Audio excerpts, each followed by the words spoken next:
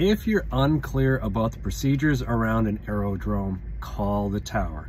You can ask them on the radio, but only if it's quiet. If they're in the middle of controlling, it's a bad time to ask. But just call them up. They love these phone calls. I've never gotten any grief. In fact, I got a lot of thanks for the call because it means you're taking the time to find out how to do it right. So just call the tower. The worst you'll get is a controller saying, just hold on, I got to control an airplane, if it's one controller answering the phones and controlling. Or they may have a shift manager who's answering phones and then the controllers are controlling. Either way, call them up, talk to them. They're human beings. They want to do a good job. You clearly want to do a good job, and they appreciate pilots calling to find out how to do a good job. All right, everyone, fly safe.